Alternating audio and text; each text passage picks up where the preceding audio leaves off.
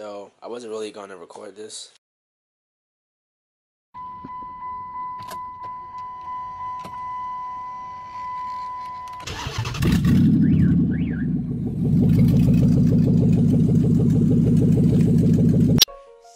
Dealing with the knocking noise and everything that's been going on with the car, I decided to take it all apart. Got both heads over there. I've got new head gaskets, new head bolts. I've got another oil pan. Everything was fine. I found this is why I didn't want to open the garage door so early. Anyway, I was taking the token rotor bolts out, and I found a bolt that was about 3/4 of the way out.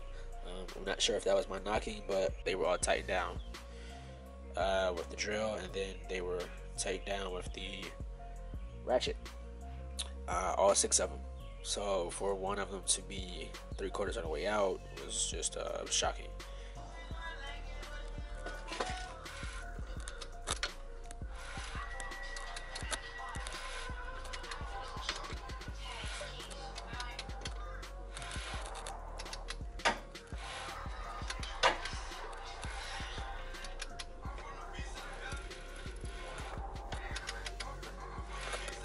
But anyway, let's see what else was crazy. I took off passenger side head, and cylinder number 2 looked just like that when I took the head off.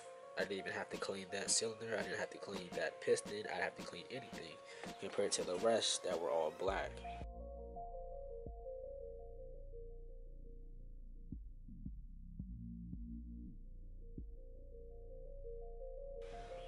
Well, not really black, but they had carbon buildup on them. And I'm not sure why they have carbon buildup on them and not number 2. I also noticed that the cylinder head here for the passenger side, number 2, as you can see, is clearly cleaner than the rest of them. I mean, dark, and then, clean as a whistle.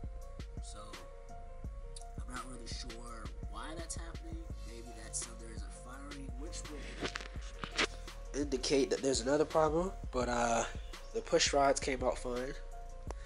From the top, the lifters look fine. I'm going to take those out in a few seconds and see what the lifters look like. Only reason this wasn't taken out and put back in yesterday was because I was waiting on somebody to come help me. But they got a little tied up. So, they're supposed to be here today. We're going to get this all squared away. Hopefully I can find that knock. Hopefully it's just a loose bolt and not too much damage has been done. But that's just a little update. Like I said, I wasn't planning on recording all of this. I was just going to do it and tell you guys what happened. Just for the sake of constantly doing the same thing. I know some of you guys might be tired of it at this point. Which I am too. So that's just what I got for y'all right now. But let me go ahead and see if I can figure some stuff out. Take these lifters out and wait for them to get here so we can get started on taking this engine out and checking out the bottom end. Got the lifters out out of their respective banks. Bank 2, bank 1. Let's say half bank 1, half bank 2. I mean 1, half bank 1, 1, 2, and 2, 1, and 2, 2. Just like they came out of the engine. And none of them look abnormal at all, None of them have any metal transfer, scarring, anything like that. But to ensure they work on every cylinder, I'm gonna do a lifter rotation. As you know, they do tire rotations. I'm gonna do a lifter rotation, switch them around, and make sure they work.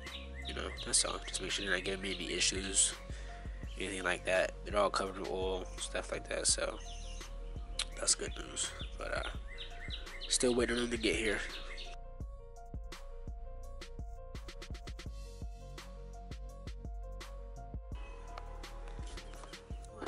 Well, if you can see, I don't know. Probably not. Doesn't look like it to me. But these cam loops are fine. I checked them all. Both sides of the whole thing. None of them have, any abnormal wear or any lifter transfer, metal transfer. So that's a good thing. Still waiting. You guys want to know how clutch some people are? Let me explain to you. Now, let me walk over here and show y'all just how close in proximity we are.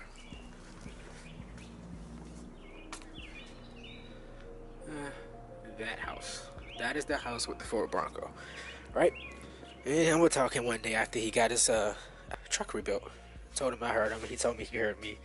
And we spoke about it, yada yada yada. You know, one thing leads to another. Cool, because we're car guys. And the guy that was supposed to help me canceled on me today, yesterday, day before. Told me he was gonna be here today, then canceled on me again. Said it had to be later. It's cold, it's raining. I don't have time for that yet again. And I just said, hey, let me walk around there and see if they can help me out. Lo and behold, boom, clutch. He came in clutch, and not only that, with a leveler. Like, what? So yeah, needless to say, I'm excited right now. I'm just gonna yank this out, check this bottom end, and put it back together. Let's get to it.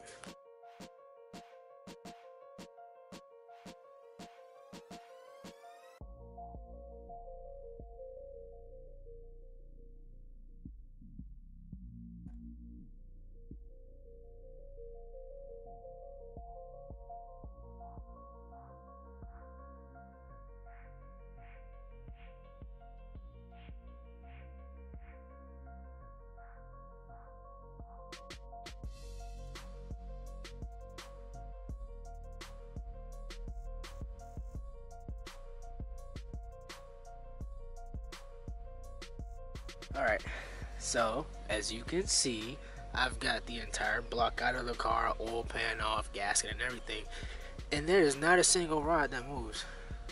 Not a single rod. Not a single solitary rod that I can move with as much muscle as I can put on it. Nothing. Like, there's absolutely no rod that moves. Nothing. Yet again, here I am sitting confused. It could have just been that tow convertible. I don't know. I read online that sometimes they make a sound that makes it sound like it's knocking, and it's really not. But for right now, I don't know. Ow. And it was more here. And it started to have me worried because I thought maybe, you know, the bearings were bad. I don't know if they're supposed to move or not. I'm not really sure. The cam looks good. That glimmer right there in the middle. That shiny in the middle. That's the cam. These walls still look great. Down there, they still look amazing. I don't know what the sound was. Like, I'm starting to think it was just like the whole crank moving. I wish I could just grab it and just yank on it, but I don't really have a spot to do so. Like, I don't really have a good... That ain't gonna do it. That's not gonna do it. Jesus. What is going on here?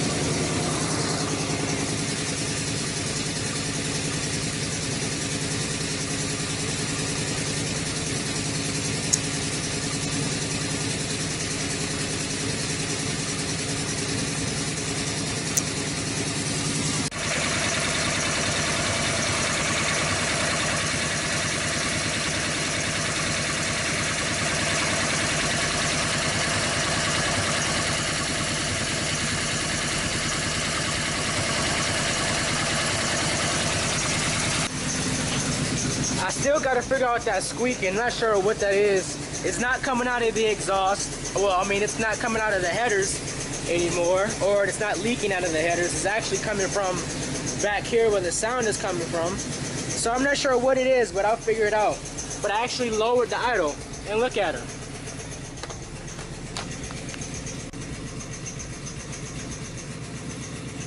Look at her, idling a lot lower. She still surges a little bit, at least on startup. I'm not sure for what reason, but you know me. I'm gonna try to figure it out. But listen to her though, she sounds great. Minus that squeaking, I don't know what that is. Now look at this. The camera is perfectly level. The car is sitting like this. Look, you see how the car is straight now? There it is, that's a better view. The car is running like that. Tilted at such an angle with no issues. No knocking, no ticking. Just that annoying ass squeak. Coolant's going down. You know, got a bleeder out. Everybody knows the process. Uh-oh. I mean, we run it at 900. Around about 800.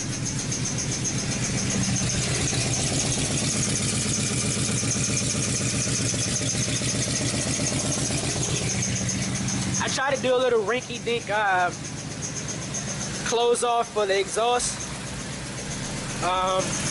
Like I did with the headers, I put the RTV on the headers, and I don't know if you can see. I tried to put RTV on the exhaust.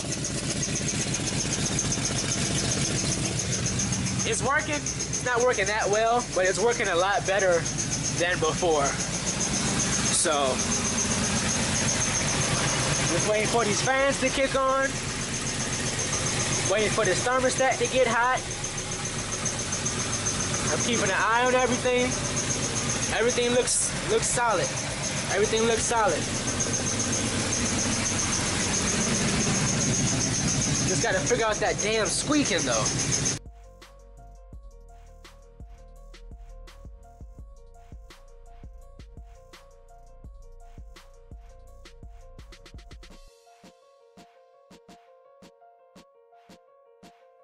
Okay, let's try this on level to ground, or at least level for the car. Anyway.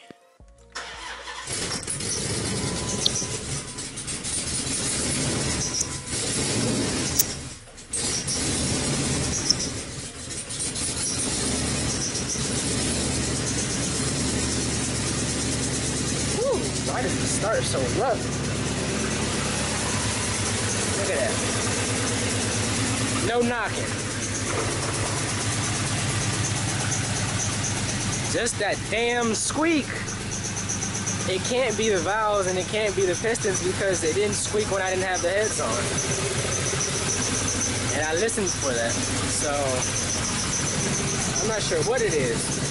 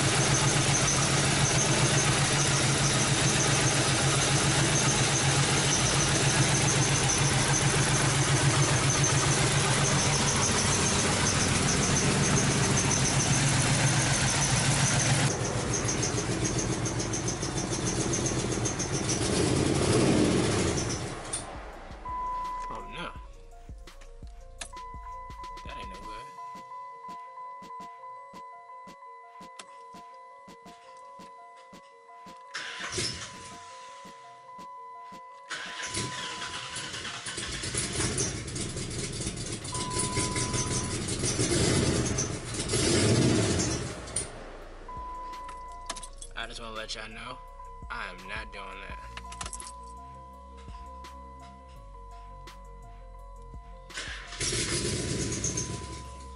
What the fuck?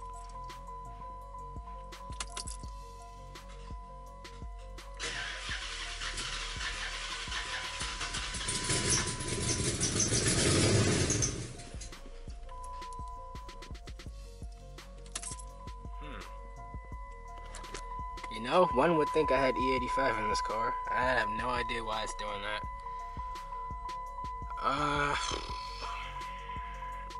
I might try to raise the idle again and see if that gets me anywhere, but that's weird. I mean, we know that the timing is good. The cam hasn't snapped the pin. Everything's running right, at least cam-wise. The lobes are good. The lifters were fine. The push rods are good. Work arms were solid. The valves were good, even though we had that one cylinder that was not firing. Torque converter has been retightened. Oil pan. Didn't touch the timing cover. Let's see. The intake plenum. Everything up there dealing with that. That's about all I got. I'm not sure why it's doing this, but we're gonna find out.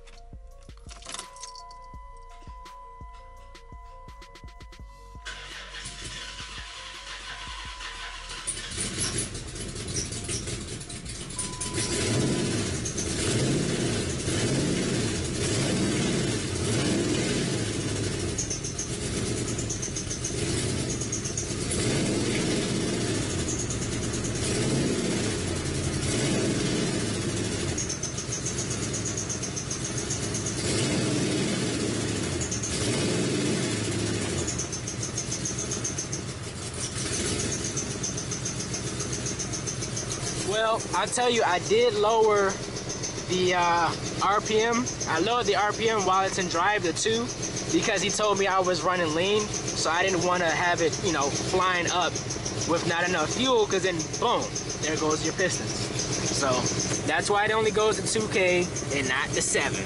It'll get there. I just gotta work out these bugs first. I'm still airing it out.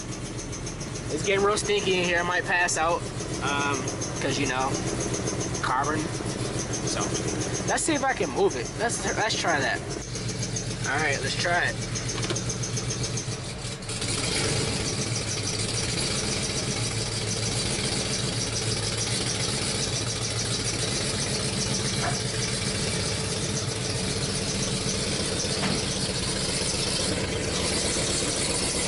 Shit. Well, I just wasted all that money because I thought I moved it out the way.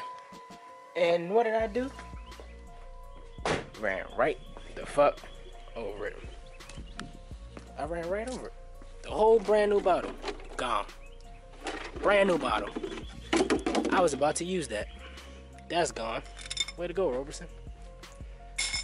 I checked to make sure I had everything out the way and still didn't see that. Man, that's ridiculous. Because I was thinking to myself, well, I heard we went over that and I'm not at the back tire, so what the hell was that sound? Get all that fresh coolant. Fresh coolant. Like brand new. Damn. Alright, well, I'm not walking that way because I'm not stepping in that already, even though I had to get there. So we're gonna walk around back. And we're gonna try this again. Cause I gotta get out of here. I can't do this inside the garage. I'm gonna die. Alright. Start up for me. Start up for me. Nice and easy.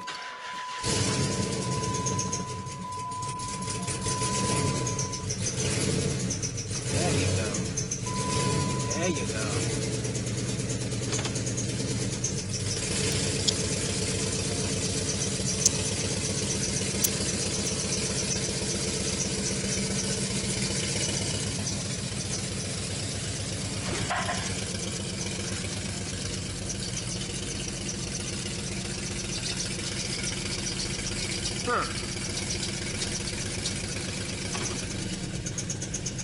That's weird.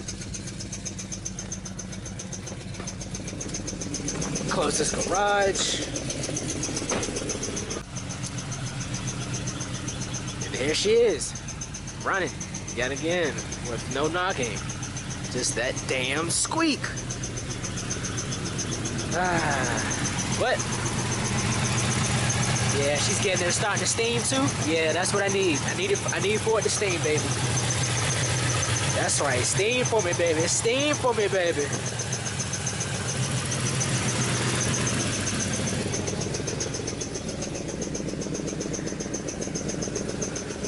We're gonna work out all these bugs. All of them. We're gonna work out all of them. I love Nittos, man. Look at this tire mark. That tire mark is so dope. That shit is dope. I think that's about the best looking tire tread mark I've ever seen. That's dope.